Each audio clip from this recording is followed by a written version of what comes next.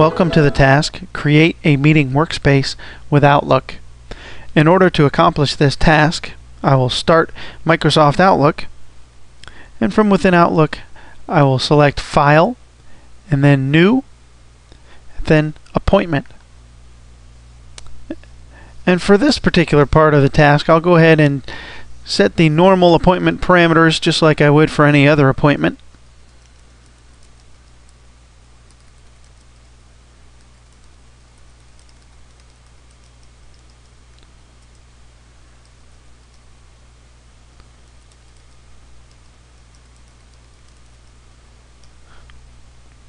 Let's get a start time.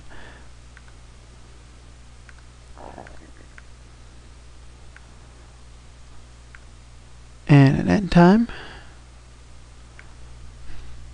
Okay, now we're ready to send out our meeting request.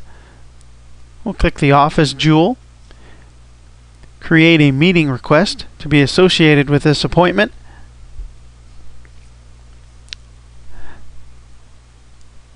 Now we'll go ahead and add in our recipients or attendees.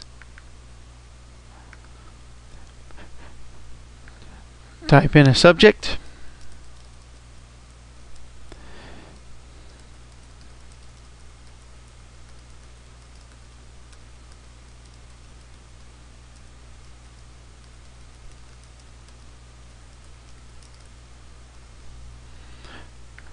Start time and end time once again.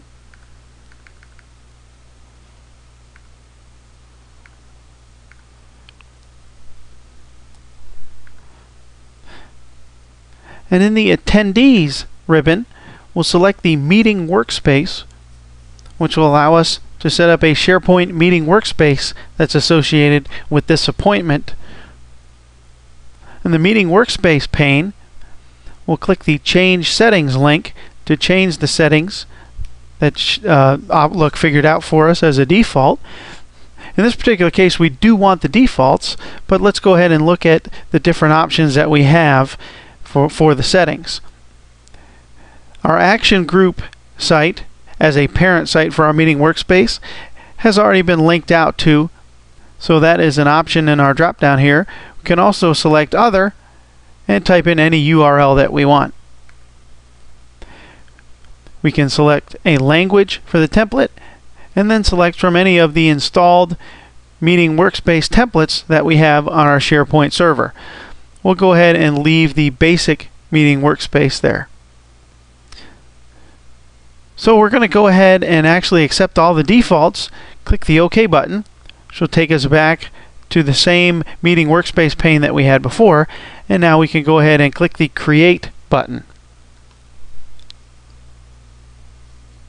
And you see that Outlook is now communicating with SharePoint to create the meeting workspace underneath the Action Group SharePoint site as we selected.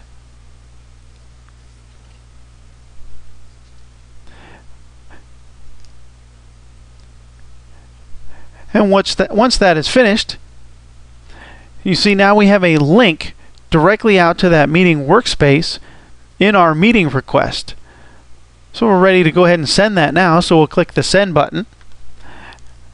And those two recipients that we selected are going to get an email notifying them not only of the meeting, but also of they'll get a direct link to the meeting workspace out on the SharePoint server. And we can go ahead and click the Save and Close button, which will save the appointment into the calendar. This concludes the task, Create a Meeting Workspace with Outlook.